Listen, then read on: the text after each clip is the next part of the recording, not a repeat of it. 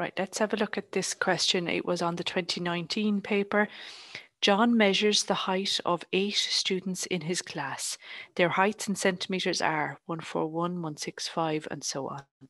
Work out the range of the data in centimetres. Okay, so just like we did on our last question from 2014, remember range was equal to the max value minus the min value. Okay, so your max value in this one, oh, these are in order. Okay, that's really nice. Okay, so 172 is your max value. Take away your min value, 141. Okay, they're not always in numerical order as they are in this question, so that's kind of nice. Okay, so let me take them away. 172 minus 141, and my range, or the spread of my data, or the difference between max and min, is 31. Okay, part B then says, write down which of these heights is an outlier.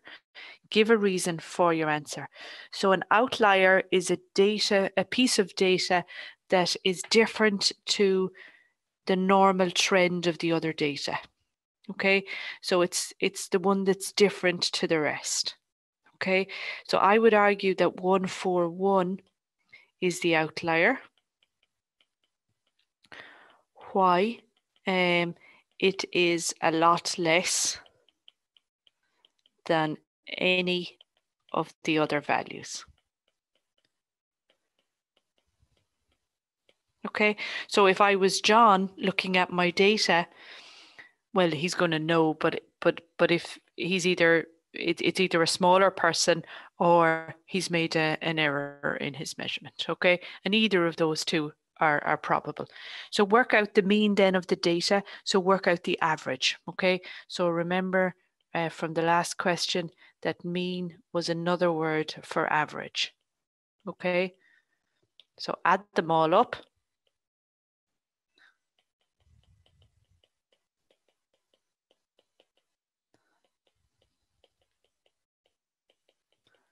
And divide by the number of numbers, okay?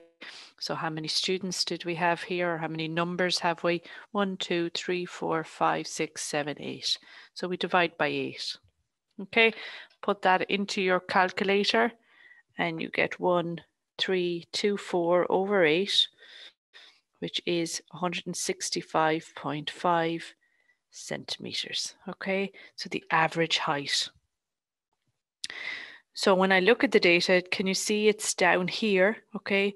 So rather than being in the center of my data, which it could be, it's down here. And the reason for that is this low value 141 is pulling my mean, my average down smaller, okay? If that wasn't there, okay, what you would find is that your average height would probably be something around 168, okay, which is more representative of the majority of heights in your classroom, okay? But the 141 is pulling your mean down. John also measured the heights of the teachers in the school. John says, most of the teachers in my school have a height that is greater than 175 centimeters. Put a tick in the correct box to show which of the following statements must be true based on what John says. Tick one box only. Give a reason for your answer. Okay.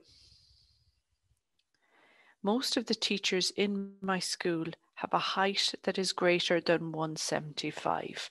Okay, so there's 175, and most of the teachers are bigger. Most.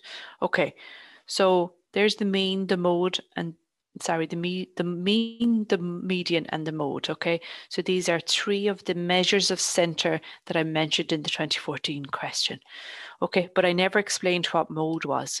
So mode is, you don't calculate it, it's the value that occurs most often. Okay, so it's the value that happens the most. Okay, so you look at your data, excuse me, so I'm looking at this and I see my modal value is 172. Okay, it's the one that occurred the most. It occurred twice. All of the rest only occurred once. Okay, so the value that occurred the most often, the modal height of the teachers is greater than 175. Well, I don't know that from the data that it gave us, so I can't really tick that box. So that box may not be true. It could be true, but it may not be true. I don't have enough data from here to know that the mode is greater than 175. It may not. There may be 3 teachers here that are 174 centimetres, and all of the rest of the teachers could be 175, 176, 177, 178, 179. Do you see what I mean? So not necessarily. So I'm going to rule out this one here. Now, the mean height of the teachers is greater than 175. Okay, again, I can't say this one for sure. Okay, and the reason for that goes back to here. Okay, look at how the effect that 141 had on my data. Okay, so it almost pulled it below these values here. Okay, so if we were saying, if I said to you, most of the students is above 167, okay, I would be correct. But is the mean above 167? So even though there's only 2 students less than 167, because this one is so low, it's pulling my mean really low, okay? So if there happens to be a teacher down in this side that's really small, it's going to pull my mean down this way. So it may not necessarily be greater than 175. The median height of the teachers is greater than 75. Well, that one is for sure correct. Okay. Why? Because remember what median is. Median is the value in the middle when they're all in order.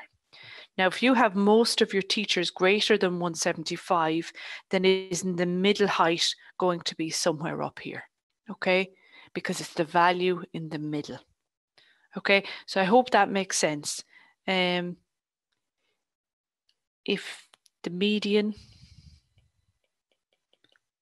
is the value in the middle